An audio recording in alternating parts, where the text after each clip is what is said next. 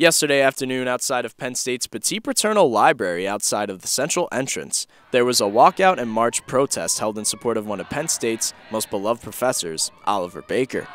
After a physical altercation with the counter-protester at a vaccine mandate rally in August 2021, Baker was charged with harassment, disorderly conduct, and simple assault. On November 8, 2021, Baker was found not guilty on one charge of harassment by Center County District Judge Stephen Lakeman, while the other two charges were withdrawn.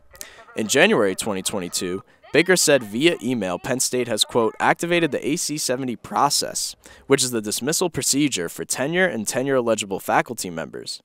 On January 13th, Penn State's chapter of the American Association of University Professors released a statement in support of Baker.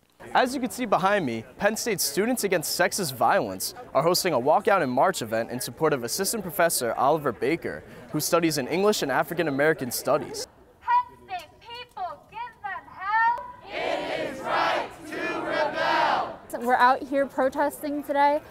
We had a walkout at 1:20 and we're just waiting here, about to start the march. People should not lose their job over one person's claim, no matter what. This walkout and march urged those interested in participating to miss their classes in protest of Penn State administration's, quote, support of racists, rapists, and the repression of an innocent professor. Reporting in State College, I'm Micael Merendino for the Center County Report. We hope you enjoyed watching the video. Be sure to subscribe to our YouTube channel if you did. For the rest of our newscasts and featured stories, click here. And for sports, click here. Have a great day, and thanks for watching.